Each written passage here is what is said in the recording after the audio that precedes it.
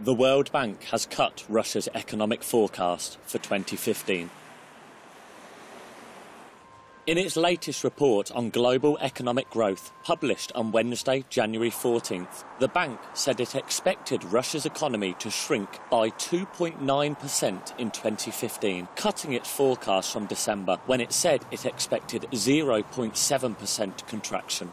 The bank also predicted just 0.1% growth in Russia for 2016 and 1.1% growth for 2017, following just 0.7% growth last year. Adding to the gloomy economic forecast, credit rating agency Fitch has downgraded 13 Russian companies, including the likes of Russian railways and energy powerhouses Lukoil and Gazprom.